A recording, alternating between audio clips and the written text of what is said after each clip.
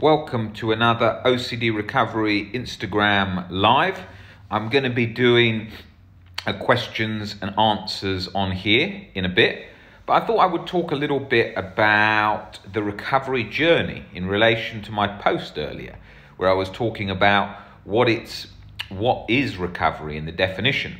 So my post was talking about how the word recovery gets used and is often used incorrectly. Well, not so much incorrectly, but often gets given different meanings. And so there's a kind of people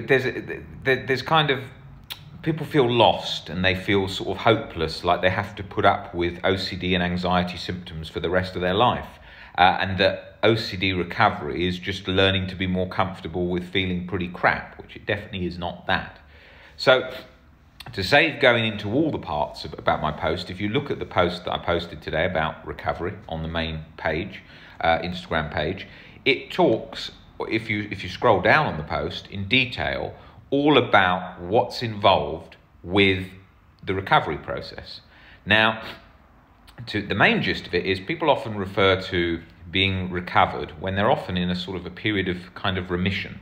So if we look earlier on in my journey, what happened was there was a big part of my journey along the way where I thought I've definitely recovered now, because I'm not feeling chronic anxiety, chronic intrusive thoughts. Those have stopped. Well, what had happened was I'd got over one fear. Nothing had come to take its place at that point. And so I was feeling pretty good. And so chronic anxiety was down. Intrusive thoughts was sort of there, but not so much. So I thought, this is recovery. But it wasn't. It hadn't latched in a way on something yet and really got to that position. And I was sort of in that kind of, not so much coasting phase, because I wasn't sort of feeling really bad symptoms at that time, stuck in that. I was feeling better where I thought I'd recovered, but I was just waiting to be caught again by OCD. So that wasn't recovery, it was kind of remission. And then what happened is, obviously, as I went through the journey, I got a lot longer along in the journey. I got to a point where I realised, hold on, I'm at a point now with unconditional self-life acceptance and not more comfortable with uncertainty and not needing to get rid of the thoughts and the anxiety and so on. And so I thought at that point, well, this is a completely different scenario to what I was in previously. Because in this position now, where I am, I was in a position, well, and still am, in a position where OCD didn't have that grip anymore, because there's nothing it could come up with. So let me demonstrate. If OCD had a really latched on sort of sticky thought, as I often say on here, what happens is some thoughts you can leave when they're not gripping, they're not really stuck. You can sort of leave them be and they're not causing a huge problem, and they kind of fade into the background. But sometimes you get these really sticky ones that get stuck and locked on for a very, very long time, like I did with false memory, real event OCD. What if I hurt someone? What if I really badly in the past? What if I'm going to jail? What if I'm going to get a disease, a life-threatening disease, HIV or cancer or something like that? The difference now is I can deeply see that not only can I see that those intrusive thoughts are what they are, but that wouldn't have unlatched it previously, because previously what would have happened is, even knowing, this is an OCD thought, my brain would have still latched on with the 0.01% of what if it isn't, what if it's real. That's why it's latched. You can't, like these books just say all the time, like, just leave thoughts there, just relabel the thoughts. Well, you can't do that like they often suggest, because yes, that works partly, but it's not foolproof. And that's why so many of the books of old used to leave people stuck, including me, for years, where I was trying to relabel a thought OCD, but my brain was like, yeah, but what if it's real? On some level, I believe that. The difference now is, look, if I found out tomorrow I was going to get HIV, I wouldn't like it. It would be frustrating, but it wouldn't really change my life in a huge amount of ways. I could still do most of the things I want to do and so on. The same with a lot of illnesses and ailments and so on. So I'm not terrified of it. There's not that chronic anxious reaction in my body which is trying to fight that off. That's not there. So because that's not there, there's no chronic cycle, because I'm not terrified of it, right? That's the first part. The second part is, let's take other fears. What if I'd committed not committed, but what if I had done, so we'll use some easier examples. What if I had hurt somebody in the past in a way that I thought was really out of order, really not so good? Well, all that would happen in that situation is I could see that I'm a human being who's fallible, that could act in a way aggressively at times. And if that occurred, that would be a part of my behavior. It wouldn't be my totality, my value. So I could see I would still be intact. So I could see that, that's a mistake. A mistake has been made, a wrong, an error, but it doesn't detract from my values. It's complete internally peace. None of those thoughts could come up. Now, let me just highlight, for the sake of the discussion, it could be any thought, no matter how scary or act or whatever. It won't take away from that baseline peace. That baseline peace is there because I know that there's nothing to come up with. What if the universe, there's eternal pain after death? Well, an existential thought. Well, maybe there is eternal pain after death. There could be a possibility. I highly doubt it, because when the human brain's dead and the brain has died and the body and so on, I doubt that there is anything there, and I doubt that that's the case. But there could, maybe, as a possibility, 1 in a million be. So I can go with uncertainty of maybe that's the case, maybe that will occur, but I'm not sure if that is the case, and I can be okay with the uncertainty of this slim chance. I doubt it, and I can sit with that uncertainty. And I would rationally deal with that then. How? Well, rationally, if I knew... Do I need to know the answer to everything in the universe that's happening in the next few minutes? No. Why does it choose the end of life? And it says we must know at the end of the life what's happening, what's going to happen. Because it's a fear of fear subtle cycle which is trying to latch on to go, oh, you'll miss out on all your life because you'll be so focused on anxiety and being stuck for the rest of your life that then you'll miss all the things you want to do. So it's a self-sabotage cycle of, oh my God, what if I'm scared for the rest of my life and I can't get that thought out of my head? So on and so on. It does that, right?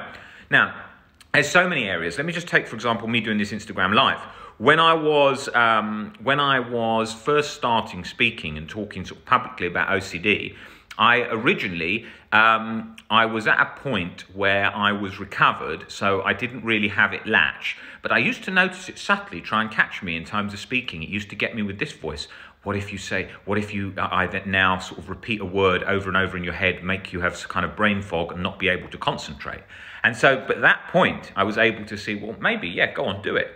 Say whatever you want, scream any voice or noise or anything in your head, right? And that's okay, and I can be all right with that. However, before, I used to hate any public speaking. Oh no, what if I get completely stuck, not able to speak, and I lose my train of thought, or I lose what I was trying to say and I can't speak and I'm completely stuck, and people then think, oh God, this guy's so anxious, he can't even function, and what a mess that character is trying to give advice on anxiety.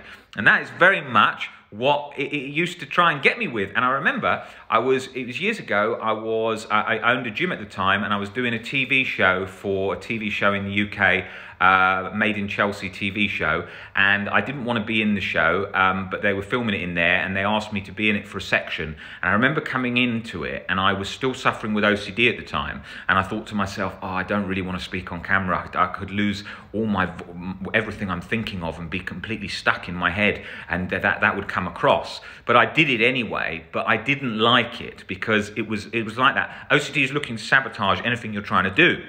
It's looking to sabotage anything that you're trying to go towards, or any goals, or anything you're doing in life like that. So it's in the background, it's trying to do that. And so I became aware of its ways as I went along on the journey. And this is exactly the case now with what I do. I notice it. When do I notice it? Say I was going to go out and do a speech to, I don't know, 300-400 people. I would maybe notice it try and come on, and then I would go, exposure, go and do it, right? And what if it goes wrong? And then suddenly it would be gone. I notice it, when do I notice OCD? So subtly at rare occasions. Maybe going over to the kitchen and going to bed one night randomly, and it will think, what have you left the gas on? Instantly in my beliefs, well, maybe the house burns down, maybe I lose the house, maybe I burn to death in the house. Yeah, it could happen, there's a possibility. I'll take the risk of that. And I can genuinely see, yeah, I can take the risk of that. You know, it might happen. I'm going to be dead in the future anyway, so it'd be sooner than I want. Probably wouldn't be in pain for that long. I'll take the risk of it, even if it happened. Humans have been through it. It'd be pretty painful, I imagine. But yeah, I could go through with that in reality. Yeah, so I'll take that risk. There's both the uncertainty and there's both the facing it in reality in my head and seeing that it really wouldn't be nice, really not what you want, but we could entertain and be internally willing to the possibility of an occurrence. And that's key, because it's the internal willingness to a problem that's where the problem is, where we lock up and we're like, no, I don't want to ever have that situation ever occur in my head ever. And then that is what keeps you stuck, because you think, I don't want to ever have that possibility even entering the realm of my consciousness. And then we push it away and we no, I don't want that anywhere near. And that's what gets us stuck, because we're trying so hard to have everything perfectly calm in our head at all times that we get stuck, because we're trying to keep the world perfect. Okay, I'm going to bed now. Okay, the world needs to be even more perfect. My internal world I'm talking about. Okay, so the lights are off. I don't give a damn about lights. Lights are never an issue now. But when I was a kid and OCD was in when I was young, that's where it used to get me on. Okay, the lights off. Are you in bed? Right. Are you feeling comfortable? Only then can you sleep. And that's how it links in. And so I'm talking here about the contrast from all the different things it can latch to. From the situations where I really do need to get a bloody tripod.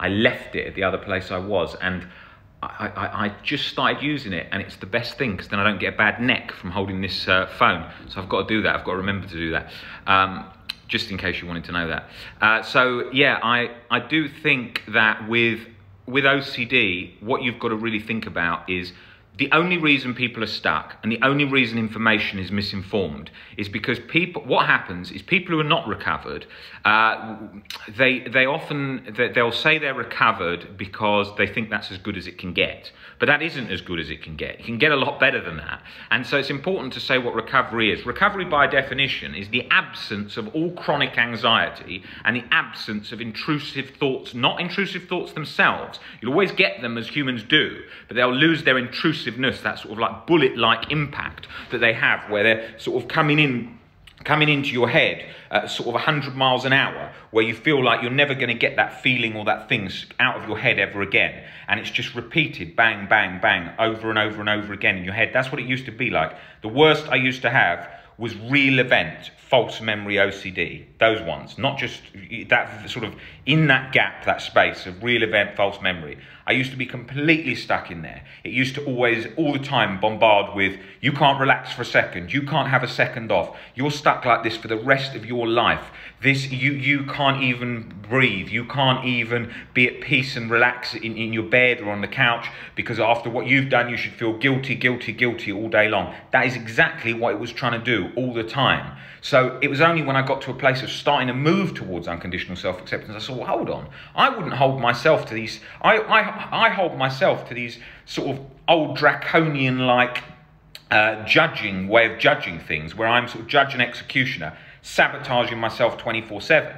Whereas if we went to somebody else who'd committed a crime, I could accept them and see, look, they made a mistake. I could understand, I could see them, I could have compassion. But for me, I couldn't have compassion. For me, it was like, there's no compassion. What you've done, nothing. And so I was speaking to myself in this sort of army general-like tone in my head with no compassion. And that's what was fueling it so much. And that's what I realised over time. You've got to take it with a one-day-at-a-time approach. It's got to be a relatively tough love in terms of keeping yourself going, cutting out compulsions, rumination, cutting out confession, all these kinds of things.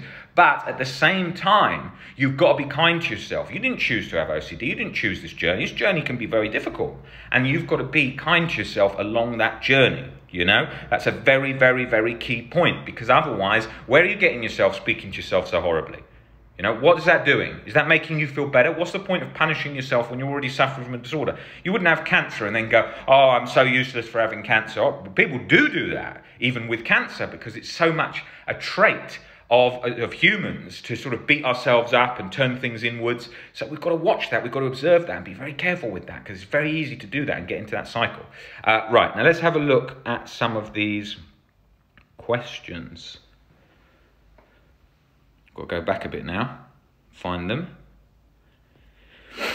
Is it normal to have constant mind pops, thoughts that don't feel like mine? Well, what you're referring to there is very much just intrusive thoughts in general, because intrusive thoughts in general are going to feel very intrusive. They're going to come in with intrusive urges, intrusive sensations, intrusive everything.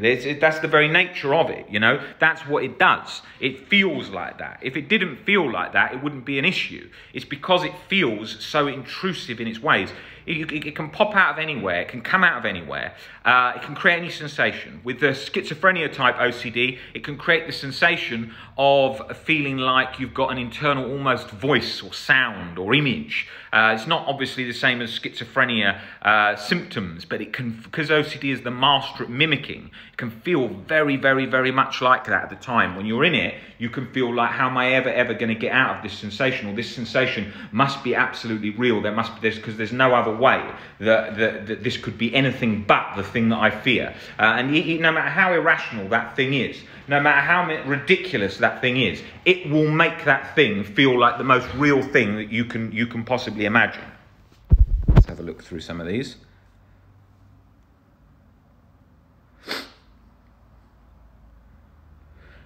My mind tells me that I'm a terrible person. There is no terrible humans, okay? Let's just get that straight. There is no humans in reality, in life, that are terrible. None. Even the mass murderers, the serial killers, all of them, they are not terrible people. They are human beings that are human. First, they have value for being intact and human. They act in ways that are very wrong in our society and have very bad effects in our society, and we do not want those actions in our society, and we have to deal with them in the best way we can and help them as best way we can and rehabilitate people if we can, and we have to do those things. But it doesn't make the person terrible. They have value for being alive and human. The act is wrong. The human is still intact. And that takes practice to see. A great video for that is Albert Ellis, the founder of CBT's videos on guilt and shame. If you go on YouTube, you type in Albert Ellis, guilt and shame, there's a great 3-part video. It's been up there for about 10 years, maybe 14 years or something. I remember seeing it probably about that long ago. It's a very, very important one to me. It made me realize that all humans have value. All humans. And it's a very key point to see that.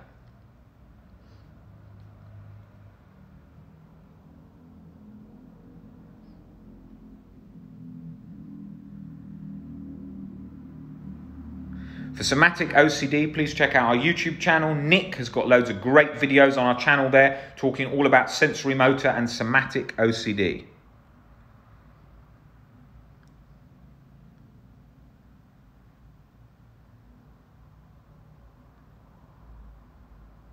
I'm not talking at the moment just because I'm reading through these questions and I have to scroll through them all and find out what people were asking.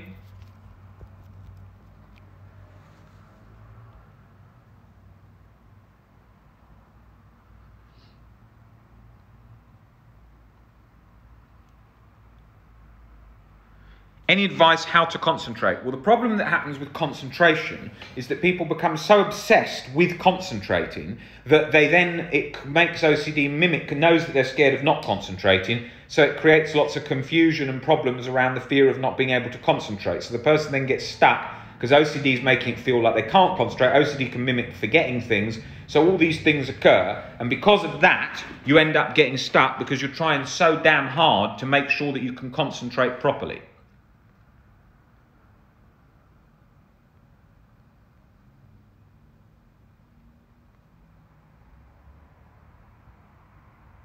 There's a great video about trauma and OCD by Momin on the YouTube channel, talking about that in detail in relation to himself and in relation to, there's a common question, people think, oh, but what if there's something in my past that's keeping me stuck that if I don't know? Cue the psychodynamic model of trying to work to get better from OCD of, oh, maybe there's something with your mother or something like that in the past. Okay, if it's something at the forefront the individual is very much scared of, or something that's quite apparent, often not super apparent, but usually sort of you're going to have some gauge that there was a problem there. It's not something buried and hidden in the past that you need to go over your past for hours and hours and hours or years and years and years in sessions looking for that one thing, because that itself is a compulsion in the OCD cycle, constantly trying to work out what that thing was. because if you don't uncover that thing, which is by the very nature an OCD sort of hunting, rumination type thing, if you don't find that thing, you're going to be eternally stuck, which you can imagine compulsion.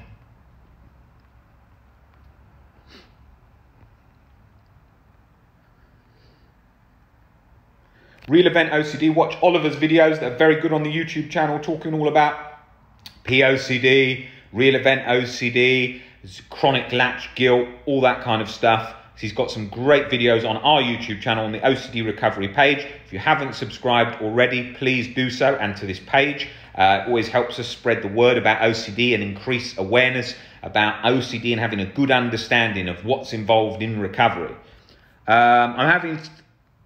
Does everybody have intrusive thoughts? That's a bit of a reassurance question. Yes, everyone does. But if you just scroll back on this Instagram Live that's going to be posted on YouTube in a bit, you'll see that although everybody does have intrusive thoughts, with OCD they've got they're sort of more intruding and repetitive and can't turn them off. It's a different type of sensation. Everyone has thoughts that come out of nowhere, but they don't have the kind of thing that we're experiencing, how ours has this sort of intrusiveness that keeps coming in. It's a different sensation.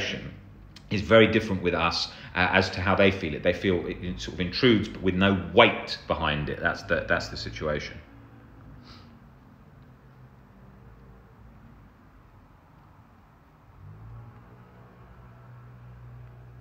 Tips for handling panic attacks. There's a good video on our channel about that as well, so you can check that out there.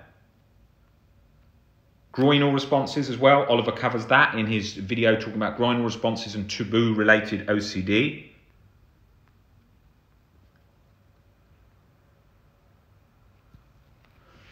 Hi Rob, how do I get over obsessed about a girl?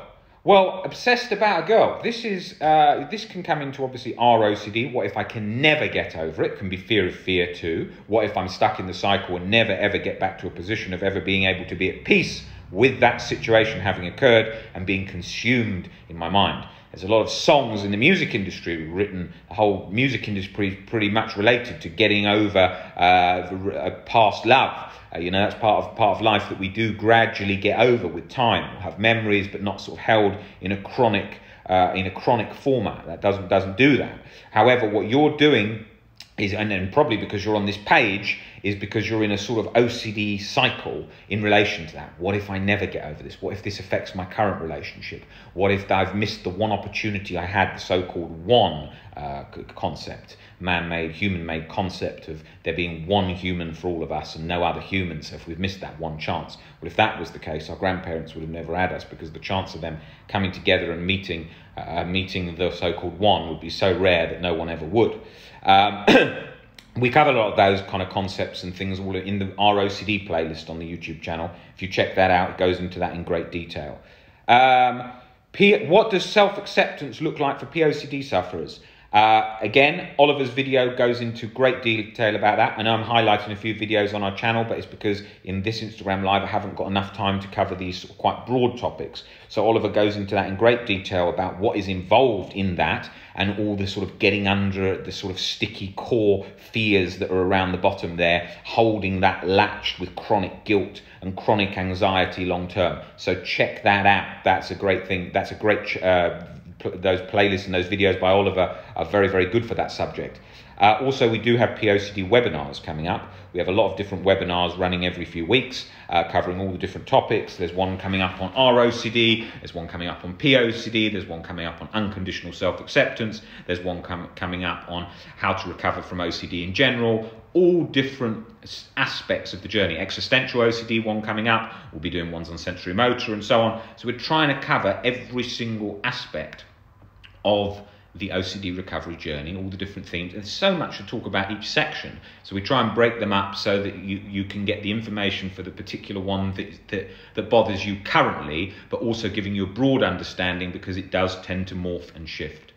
Guys, great to have you all here. I'll be uploading this to YouTube in a bit, and I will see you on another Instagram Live in the next few days. I'll be back on here doing a lot more of these, so I will see you guys then. All right, guys, take it easy. See you later.